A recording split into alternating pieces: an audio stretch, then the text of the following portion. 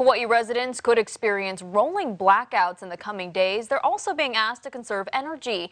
The Kaua'i Island Utility Cooperative says earlier today its two large generators at Kaua'i Power Station in Port Allen needed repairs, and the Green Energy Team biomass plant is also under repair and is not expected to be back online until next week.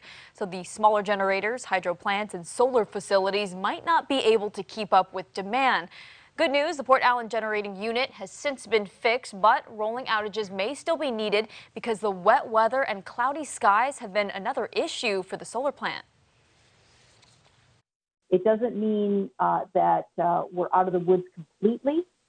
We don't anticipate rolling outages this evening if all goes well, but if there's no sun tomorrow, or if we were to have another issue with this unit or any of our other units, we could be back in a position where we would have to implement rolling outages.